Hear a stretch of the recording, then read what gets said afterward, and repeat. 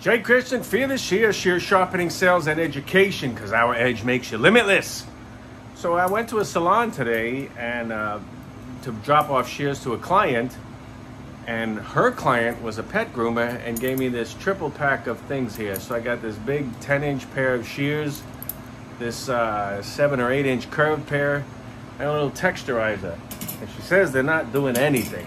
So we'll get this all figured out and see what nothing they're doing for her. So she says they're not even cutting. Oh, look at that. That's just folding the hair under. That's them big 10-inch. And they have not been sharpened before. That curved pair, they're cutting, but boy, is that a pushy, rough, hard cut. So, and these have not been sharpened yet either too. There's no bumpers in these, so they're all worn down for some reason. I don't know what happened to those bumpers. And then that texturizer. And this is all a same brand called Mink. Apparently it's a high-end pet groomer line. But the texturizer, look at that, that's just all grabbing. That's not, yeah, that's not even smooth.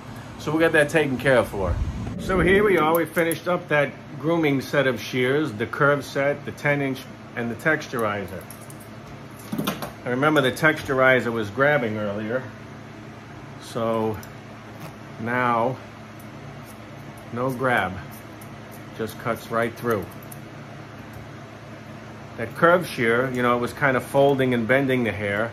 Now, just nice, clean, straight cutting, no pushing.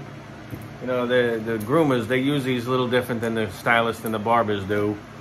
But, and then that 10-inch, just nice, clean cutting, even point cuts well. So, finished up those pet groomers. You know, if you're interested, I do sharpen shears. I pick them up. If you want, you can mail them to me. Check us out on our social media with the instructions on how to mail shears in if you're not in the area from Jupiter to Aventura. Fear the Shear, shear sharpening, sales, and education, and our edge makes you limitless. We are Christian hairdresser and veteran servant.